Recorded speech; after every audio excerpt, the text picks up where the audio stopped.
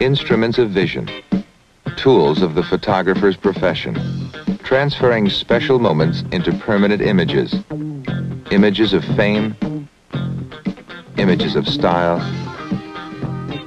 images of glamour and beauty.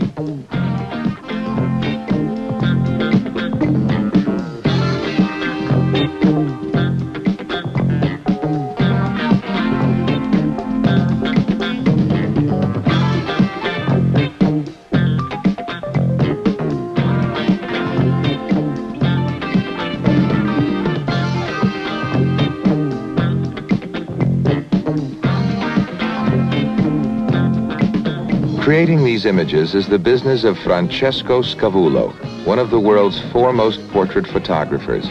People have always fascinated him, and he has devoted his career to searching out what is best in them and capturing it on film. In his New York City studio, he works with a small staff, each contributing his expertise to arrive at the Scavullo look. Makeup artist Bandy may spend hours emphasizing shadows and highlights and blending tones and colors with delicate brushwork.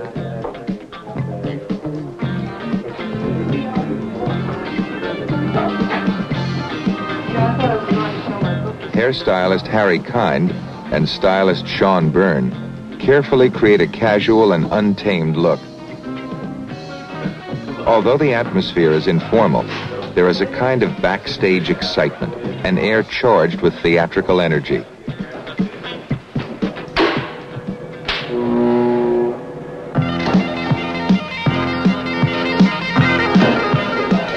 Bursts of light from powerful strobes add rhythm to the concentration and informality of the shooting session.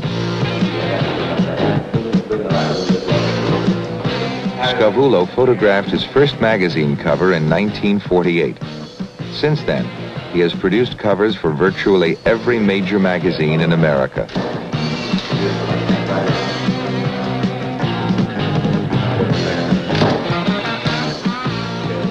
This shooting session is devoted to a cover assignment for Cosmopolitan, a magazine which has been closely identified with Scavullo's cover photographs for over a decade.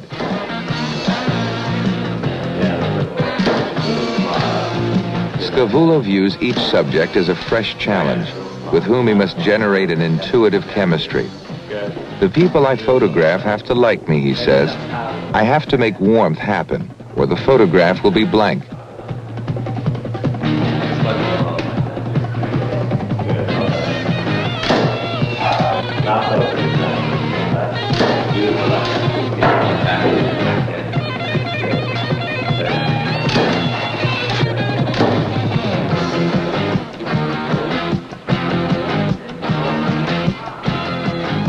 Scavullo's images reflect styles regarded as highly innovative and contemporary. Mr. Bandy. But the challenge of recording ideals of human beauty is as ancient as art itself. Just get the hair out of your eye. Beautiful like that. That's good like that. That's good like that. That's good like that. Right here is. Scavullo's concept of beauty is not simply flawless perfection, but a subtle range of qualities, a vitality, a unique potential which every person possesses. To bring this out requires care, effort, and sensitivity.